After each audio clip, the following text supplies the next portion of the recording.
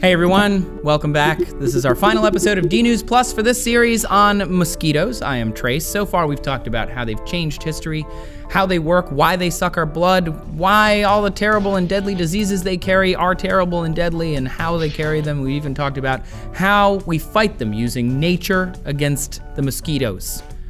It's awesome. Make sure you check out all of those episodes. Those are the first 4 in the series. But today, we're gonna find out what a world without mosquitoes would look like. I'm thinking paradise, but we're gonna find out. I just have to say, this joke that I made up, it's the best. What if I'm like, mosquitoes, mosquitoes? What do you think? No? Terrible? Let me know in the comments. So we know what damage the mosquitoes can do, and we've tried different methods to stop them or make them sterile using sprays and lasers and all sorts of stuff, but mosquitoes are still here, and they've been here longer than humans have, and some are just proposing we just kill them all. We just destroy the entire mosquito population of the planet and literally wipe them off the face of the earth, which brings up 2 questions. 1, how the heck are we gonna do that? There are a lot of them. And 2, what would happen if we did it? You know, what is the ramifications of this action? There are billions of mosquitoes on this planet. This would be specicide.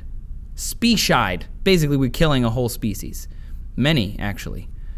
And it's been tried before. In the 1950s and 60s in Latin America, the Pan American Health Organization underwent an effort to eradicate the Aedes aegypti using large amounts of DDT. They cleaned up standing water containers because that's where mosquitoes would lay their eggs, and they sprayed DDT everywhere, and it worked, but they eventually returned after the efforts were halted, possibly hitching rides on ships coming from Africa or Asia. Current plans being talked about would take about 30 types of mosquitoes off the face of the planet. Not every mosquito, because there are 3,500 different types. But one way of doing that would be by genetic modification. Scientists at Oxford University teamed up with a biotechnology firm and genetically modified a male Aedes aegypti, the mosquito that carries Zika and dengue fever.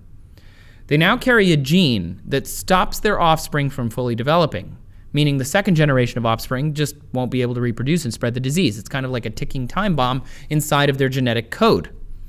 They modified 3,000 mosquitoes and they released them in the Cayman Islands. Yep, they released a genetically modified mosquito into the wild. This was in 2009 and 2010, and they found a 96% reduction in the mosquito population at that time. Another trial in Brazil saw a 92% decline in mosquito populations. Another plan would genetically modify male mosquitoes to kill the females when they mate. This sounds like the movie The Purge. Terrible. Another study published in Nature doesn't want to kill them all, but wants to stop them from doing the thing that we hate other than the biting and the itching, carrying malaria. They want to alter the mosquito's DNA so that they're not susceptible to carrying the malaria virus around. Basically, malaria-resistant mosquitoes. They are still around and they're still annoying, but they're not killing people, so that's definitely a big bonus. Another plan is to alter them so that all the mosquito babies that are made are male. That would eventually cause a big problem for their population. They don't drink our blood, but they don't spread disease, and they also wouldn't mate with each other successfully. I don't know if they would otherwise. There are others who just want to step up the chemical game, the chemical warfare game that has worked in the past and they know how to handle mosquito populations with. Some are referring to this chemical game as the nuclear option. As we already talked about, though, many of these pesticides that they are talking about using to decimate mosquito populations have side effects out in the natural world. They could be destructive to people, destructive to nature. And mosquitoes have been known to grow resistant to insecticides. The toxins that kill mosquitoes kill them, sure. But they also get into the water and food supplies that humans need, and of course into the air we breathe, which is not the best. It could also lead to non-mosquito insects dying as well, and that's because chemical sprays don't have targeted results. Not all insects are deadly pests.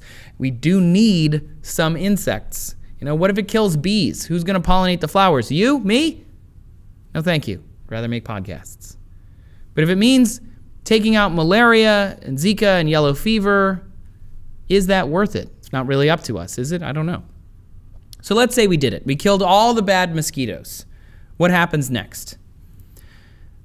There would, of course, be a lot of negative repercussions. Mosquitoes feed mostly on plant nectar, and they are important to the pollination process. You probably didn't know that, but since mosquitoes eat nectar and they spend a little time on this flower and then that flower, they're spreading pollen around and helping flowers breed with each other. Again, you gonna do that? I doubt it. Of course, you would have this break in the food chain as well. Aside from pollinating plants, birds and bats eat mosquitoes. And things like fish and frogs eat the larvae of mosquitoes. One article in Nature references the huge swarms of mosquitoes in the Arctic tundra, and if those mosquitoes disappeared, experts think migratory birds would no longer go there, possibly by as much as 50%, which means 50% fewer migrations. And of course, other scientists think that that might be an overreach. The birds might be fine, the bats might be okay, the frogs will find something else to eat. You know, bats eat mostly moths, so they'd be fine, and birds might just find another insect as well. But the thing is, even though they're not a huge part of the biomass for a lot of these animals don't just go, no mosquitoes in the fridge, guess I'll go to McDonald's. You know, if there's no food there, they don't think to go get another food. They have to adapt or die. So they will probably just die because they won't be eating as much. They won't have as much energy. And over time, they will adapt and not have mosquitoes around, but we could cause something that we cannot control in terms of their population changing. The bottom line is that, yes, ecosystems are going to change. Most places that mosquitoes exist, mosquitoes are actually invasive species.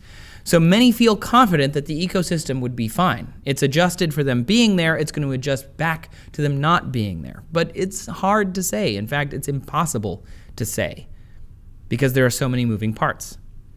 There are a lot of people that think having mosquitoes around is actually a good thing. They keep humans in check. One science writer thinks that the annoying and deadly mosquito has slowed down man's destruction of places like the rainforest.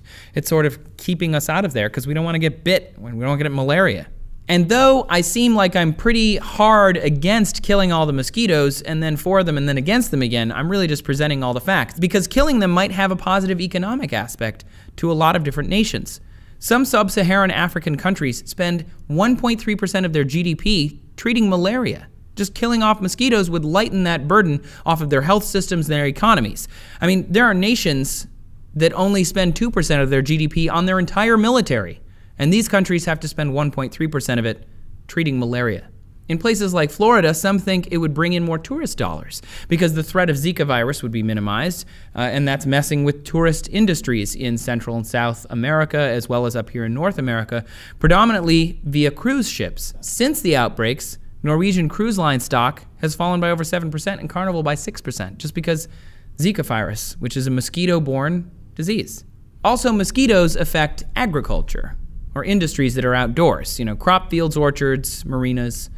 Those people have to deal with mosquitoes. But coming back to it, there's a philosophical argument against this, isn't there? Should we take all of these insects and remove them from the population just because it would be better for us? It wouldn't be better for the fish and for the frogs and for the bats and for all of these other animals, migratory birds that eat these mosquitoes, even if it's just a small part of their diet. It wouldn't be better for them. At least not for the foreseeable future. It would just be better for us, humans. Are there other less drastic measures? Sure. Scientists agree, though, that we don't know 100% of what's going to happen. Is that a risk that we're willing to take? For now, we're trying our hardest just to manage mosquitoes. Killing the ones we can, tracking ones that we can't kill, cleaning up stagnant water, educating the world on mosquito safety, wearing long sleeves, mosquito nets, using citronella if that works for you. But maybe one day we'll just set up a little thing over there and it'll shoot lasers at all the mosquitoes in the area. It'd be crazy, right? Just follow the mosquito control recommendations for your area and you should be okay. What do you guys think, though? Do you think it's up to us to protect the world from this terrible invader, keep the world safe, or should we just kind of let bygones be bygones? We don't want to quit mosquitoes after all. I don't know. Let us know in the comments. Make sure you keep coming back here for more DNews Plus. Hope you enjoyed this series. Let us know if you have any ideas for future series down in the comments. Make sure they're big ideas, guys. These are going to be huge things. They got to do 5 episodes in a whole week on it with me and producer Brian and producer Blair. It's a big deal. Thanks for watching, everybody. We'll see you next time on DNews Plus.